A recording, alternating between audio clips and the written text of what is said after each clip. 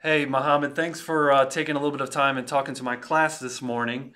Um, uh, you graduated. Well, actually, I could introduce you, but maybe if you wouldn't mind starting by introducing yourself. Yeah, my name is Mohammed. I'm 32 years old, married, two kids, graduated Ranken 2016. Nice. And you are currently working in the industry Yep, for who? for Centene. And your job title is? Currently, my job title is Senior Software Engineer. Nice. That's a heck of a job title, so congratulations. Thank you. What does that really mean? What are you doing on a day-to-day basis? I mean, let's just even start. What languages primarily are you using? .NET. It's all .NET. Yeah, most of the time .NET. We do a little bit of React and JS, but Okay. mostly that. Yeah. Well, you'll be happy to know that our curriculum is the JavaScript stack, so the MERN stack, and hmm we're still doing our .NET development. So we do .NET Yeah, MVC and Core and all that fun stuff. that's what they need. Yep, that's all they need. Uh, Like once they get the grasp of or like one language, then moving between languages is like really easy. You just need to understand what's going on there, and you would get it. have you been doing .NET development since you graduated? Yeah, .NET, C Sharp, that goes everywhere. Yeah, my first role though was VB.NET. VB.NET. And talk about, we talked a little bit off camera, kind of like your progression through, like you graduated, you started as an intern and the different jobs and all that. Okay, so at last year I think where we start getting all these the companies that come to Rankin and we doing interviews and. So I hadn't have any luck with any of them, and I was like really down, and I thought like, what should I do? Because I mean, I always struggle at interviews. Like I'm a hands-on guy, and but interviews talking that's not really my thing. So I really didn't do good in interviews, I think.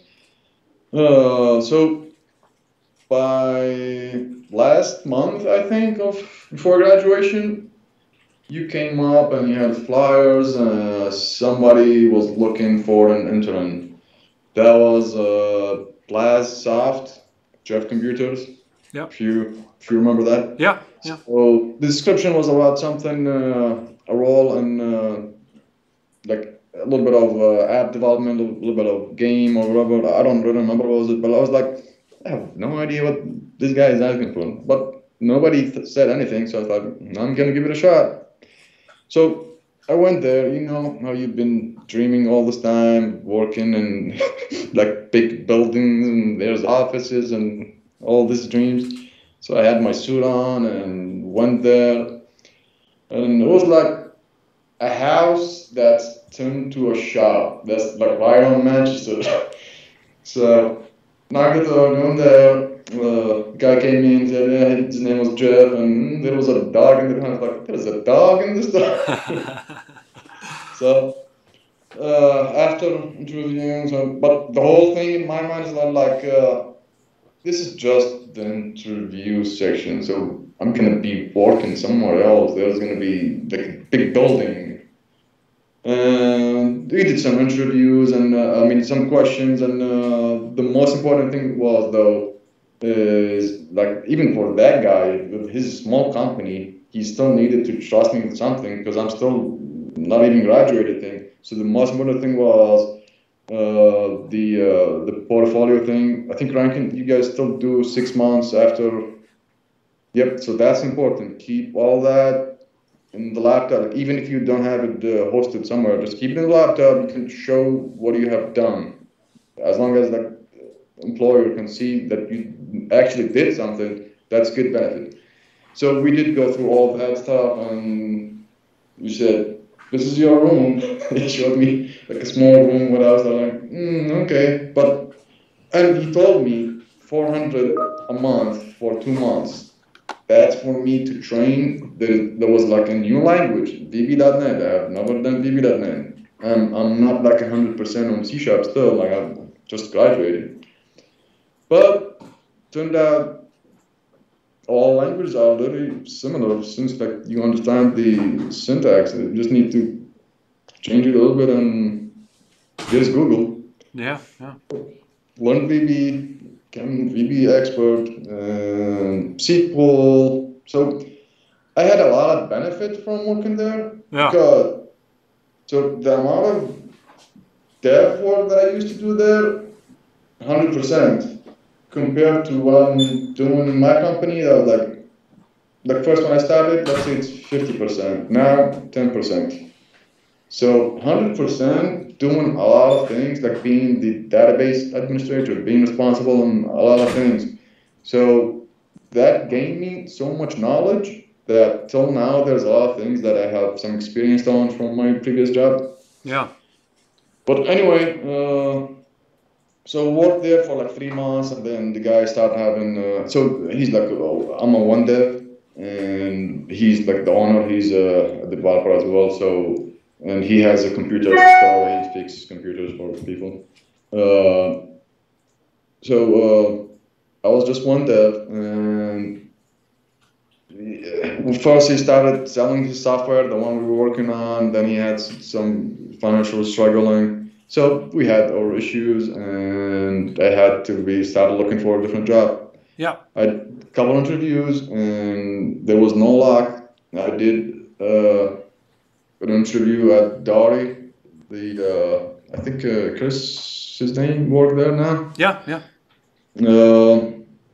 So I did an interview there. I was like very good, but I had a lot of experience. All the other employees didn't have any experience, so I didn't get that job because I was looking for a little bit higher salary. So didn't get that job, and then just because I have an associate, that means like I'm not at I can't really compete with the bachelor's level guys. But so. What do you mean by that? Because you've kind of made your way up the chain, and you've got a senior software engineer at Centene. So what do you mean you can't compete with the bachelors? Because I would argue, not only have you competed, you've surpassed. Yeah, but that was like I had 3 years of experience, and still like the employer is not gonna just trust you. You have to really prove that you have done something. Yeah. They have to know like you really can do the job. So when I applied for Centene, I had my first interview. Oh yeah, I was gonna say, so I have done a lot of what is that called? Hacker rank? Is that what it's called? Like hackathons? Like you know, some just I forgot what it's called, but just doing some of the coding quiz, like coding tests or whatever, games or stuff like that, even if they are really simple. But that's gonna give you a lot of experience of how to understand how the code works and what kind of output you should perform. So they asked me a question that was like really easy to me because I got a lot of experience. Like 3 years gave me a lot of experience. So the question was an easy question, and I passed it and like just did it hands-on thing in 5 minutes. So they were like, we had a whole hour for this interview and you're done. So yeah, then wait and hear back from us. So then that's my struggle. So the manager said, oh, this position is for bachelors and you only have an associate. But the guy said, we're really good. So they downgraded the position for me. Yeah. And after 1 week, they said, just apply again. And well, so if I can kind of put this in context for my class and my current students, I would say that traditionally, some job requirements are very hard. You have to have a bachelor's degree. You see that much, much less nowadays because they are just primarily concerned with getting the job done. The job demand is so high that the way Mohamed said it was that they had to downgrade the position for him. That is what I've seen as a transition in the last 15 years. more and more and more and more companies are just saying we need talented developers. So he said, I can do the job, I just don't have the piece of paper. Yeah. And that's absolutely what I've seen over the last 15 years. Is it used to be a really hard requirement, and that's much less so the case nowadays. They just care about talent and getting people who can do the work. Yeah. Yep. So even this while in college, that count as experience too. So again, like keep all your portfolio, all the work you have done. This is all counted as experience. Yeah. So graduate of college and they ask for experience. Yeah, you did that and you did this, so you have done some coding. So you worked in 3 years for one company and then Centene for the next 3? Yep, Centene 3 or 4 now. But yep, that's been it. So and at Centene, you've worked your way up you've worked your way up the ladder at Centene? Yep. What were your job titles as you worked up the ladder? So because I'm associate, they downgraded the job. I think that they downgraded the title as well. So I was application software, ASE, what's the application software engineer? Yeah, sounds yes, like I was like that. And then they, after my first promotion, I was like software engineer. Yep, like I said, recently I got promoted to a senior. So what kind of software do you work on? Well, at Centene, they are a provider. Like a Medicaid company. So my team, like I've transitioned through like multiple teams through Centene, but most of the time I've been in a provider team where we just responsible for making provider like a doctor assignments to the Medicaid people, and so the membership, the Medicaid person gonna come through multiple stages, and we just need to make sure on our part the members coming fine, getting the right provider assigned, and there's like a lot of things and rules going through that. So again, on my first job, I was like just one employee, but at Centene, they work as like an agile company. So the team would have between 5 to 10 people working there. So currently at my senior, they hired like 30 contractors. So we have about 35, 40 people in the team. So literally from a job of 1 to a team of 40. Yep. Wow. So what's a day in your life like? I see you're working from home. Do you always work from home? Yeah, we are a permanent home now. Nice, nice. So you wake up at what time? When do you clock in? When do you clock out? That kind of thing. Yeah, I don't say that because, people are going to say, oh, Mr. G, you told us you got to come here every day at 8:30. No. So, depends. Like, there's no restrictions. Sometimes we do have like meetings that we have to be in the meeting at 8. So, we got to be there at 8. Sometimes, there's a school and kids, so we got to wake up early and take the kids to school. So, but let's say around 8:39 when I start. Okay. So on your average day, you might be in around 8:39, work till 5 kind of thing. How much time coding? You said about 10% coding. What else do you do? So meetings, we do have a lot of meetings. So we would meet between us, like as a team, stand-ups, and we would meet with the business owners and discuss requirements. Yep. What they call as a refinement meeting. Yep. We would meet between us, the devs, and discuss like technical issues. So in my title right now, like I'm more of a lead. So as I said, like we have like 30 contractors. So I would lead them to, like there's when some work we get comes in, and so we would discuss between us, the dev leads, and then we figure out what we need to do, and then each would talk to his team and make sure they do the right thing. Yeah, yeah. So yeah, there's a lot of that. There's a lot of code reviewing. There's a lot of production support, issues, writing queries. You know, there's a lot of everything. It's a pretty good idea. So here's a question: why did you choose to get into this industry?